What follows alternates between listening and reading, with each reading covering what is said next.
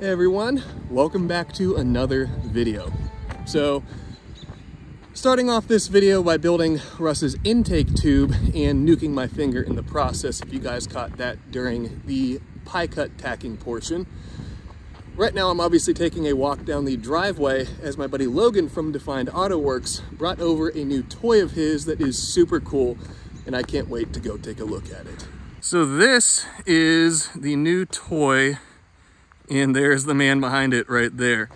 So Logan's been into old semi-tractors for a while, and you've had how many at this point in time? Five? And this is the newest member of the fleet. So it's obviously a cab over, which is super cool. And it's what, a twin charge Detroit that runs it? Yeah, 8V92, so it's got the blower, which is to keep it basically running, and then a turbocharger on top. So sweet. You can say it's turbo and supercharged. Absolutely. Turbo blower. Yeah. I like the turbo part the most. Yeah, the turbo part is pretty awesome. But this thing is absolutely beautiful, super cool, makes all the right noises, and I am stoked that you got yourself another one. Yeah, it's been a little while. I kind of got out of it for a couple of years, and then the bug bites you again, and you sort of have to just, buckle down and get another one. And absolutely. So this time around, I tried to find one that's a little more complete without needing a lot of work. So it's really, I bought it looking like this, and just had to do various odds and ends, fix some leaks and kind of go through, change the oil, put proper fluids in it, but it really wasn't not too bad. A massive project like I'm used to. So sure. That's a plus. Yeah, you don't need another RX-7, you already have the RX-7. Yeah, we already got the RX-7. And I see you have approximately 95 batteries back here. Yeah, 94. 94, okay. Yeah. And then you can see everything up in there. Super cool, super neat stuff. This is such a departure from what I'm used to with 2JZ stuff and everything, but yeah, man, is that cool. That's the right way to do it. Just go completely off the beaten trail. Of course. Get to experience something different. There's no rotors in this one. No rotors in this one. They'll hopefully be hauling rotary stuff, but it won't have there you go. In it, so there you go. Still rotary related. Yes. I'm assuming this rail over here is good to grab onto? Yep. Cool. And then I usually just grab that A-pillar right there once you get a little way up. Oh. And now you have a seat. I do have a seat. Yep. This is nice. Is it pretty comfortable? Not bad. Yeah. Is it roll down window or what? Electric window. Oh, nice. Do you want it more down? Yeah, let's just go the whole way down. All the way down. You're so far over there. I know. I'm so lonely. And Logan actually sold his house. He lives in here now. That's where I sleep at night. Yep. And, sometimes I have people visit. So here we go down the road. This is my first time in a big rig like this as well. That's pretty cool. This is really, really cool.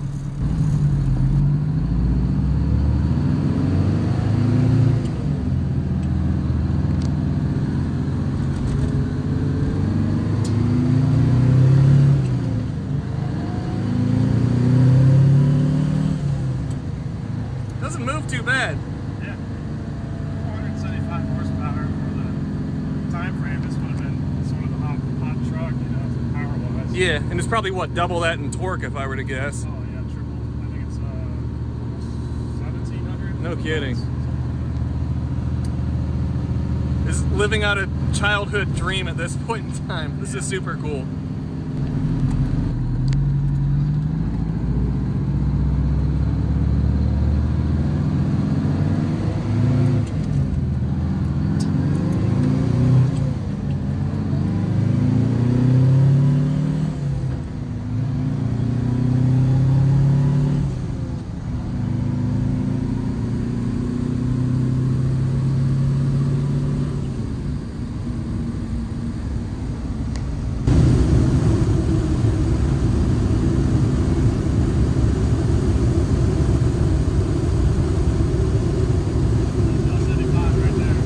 Just cruises along.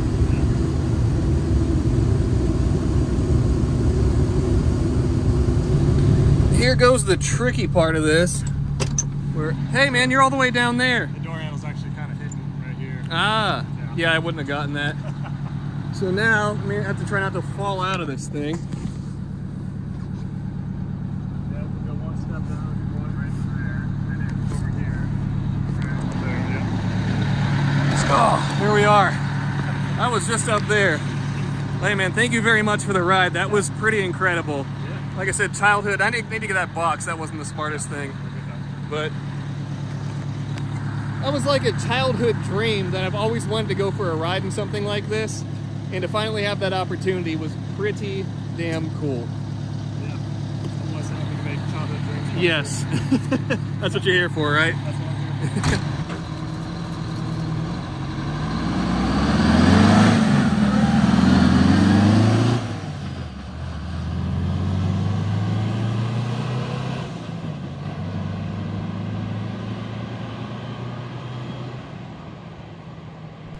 After yesterday's fabrication on Russ's car and going for a ride in Logan's semi-truck, it's now time to weld Russ's intake tube together. So I have the whole thing set up here. You can hear that it is purging currently. And what I've done is also tacked on another section of 5-inch titanium straight tubing just to act as kind of a buffer for this last weld right here. Last weld from the perspective when it's installed. And I can also section a little piece of this off of this straight tube, I should say, when it comes time to finally part this, as it would be nice to have a little bit of straight tubing on the end of this just for the clamp for the filter to be able to grab onto it a little bit better. So finger, it's obviously covered in a glove right now, but the barbecue yesterday, or the finger barbecue, no harm, no foul, all is well. And the nice thing when you burn yourself like that, it kind of nukes the nerve endings, so the pain is very short-lasted. But with all that being said, I'm going to let this purge out for a little while longer, and when I feel confident that I've gotten as much of the atmospheric air out of the tube as I can, I'll go ahead, strike an arc, and begin this welding process.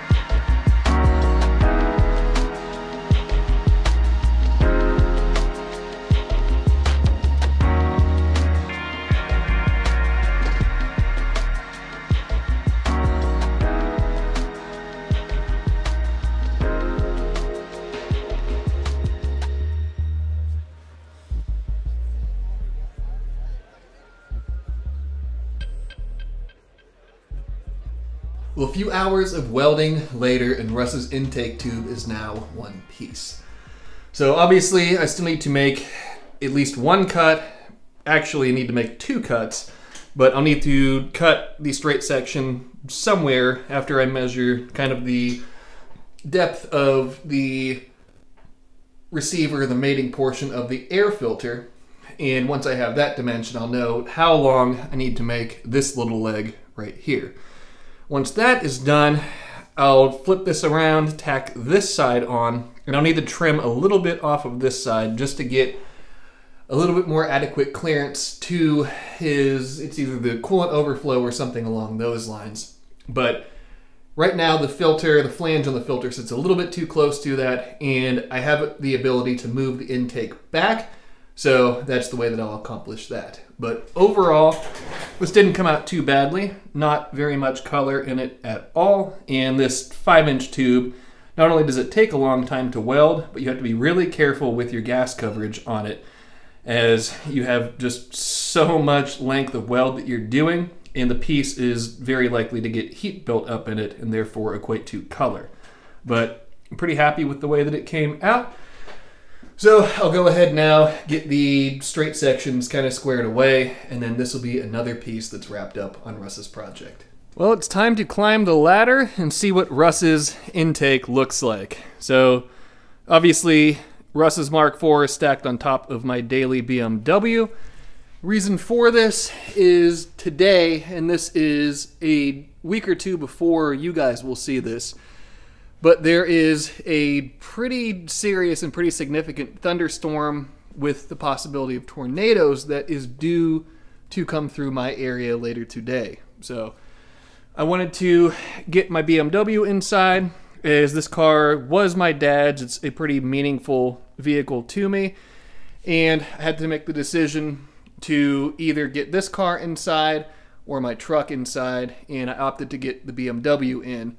It's kind of weird having to make that decision as to which vehicle to sacrifice if hail or something like that comes through. But that being said, everything is good here right now, and even better now that Russ's intake is a wrap.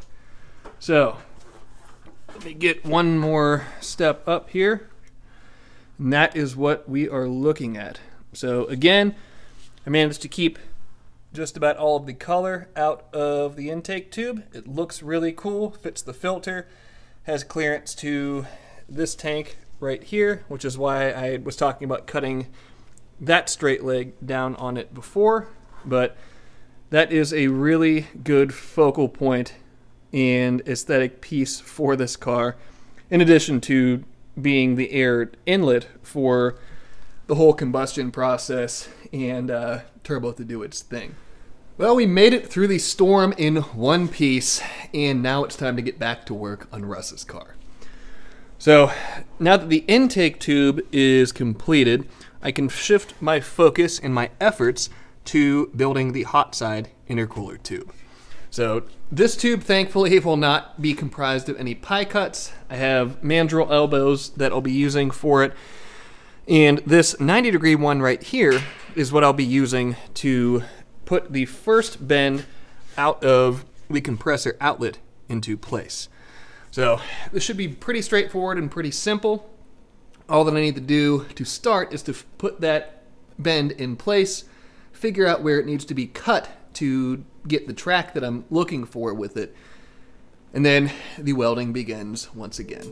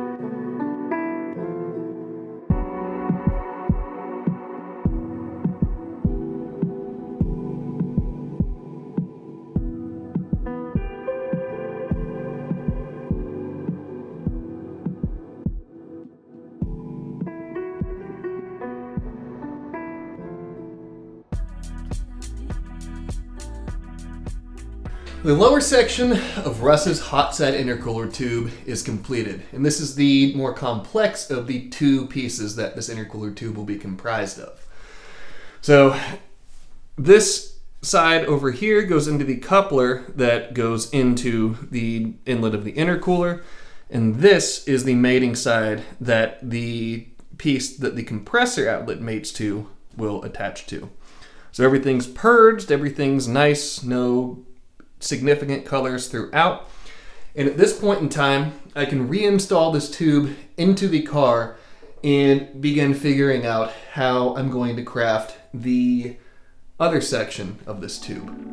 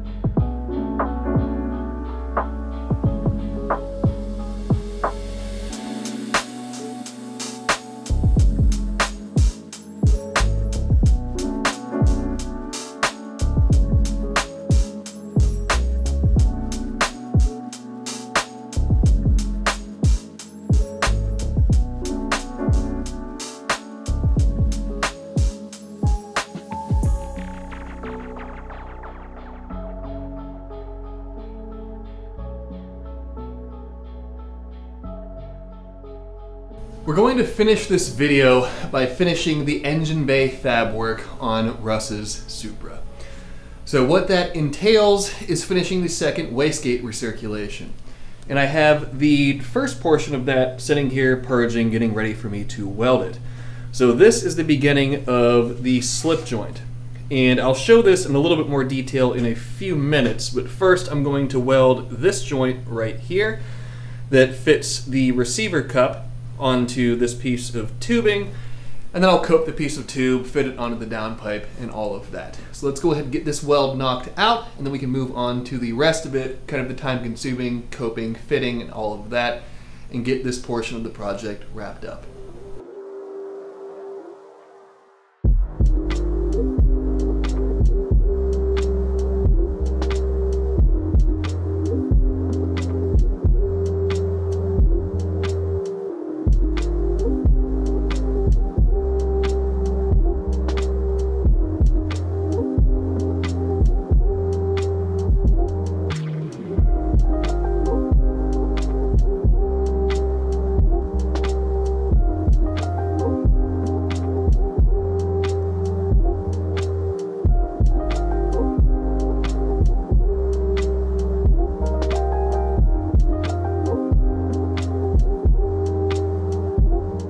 Well, the difficult part of Russ's second wastegate recirculation is now completed.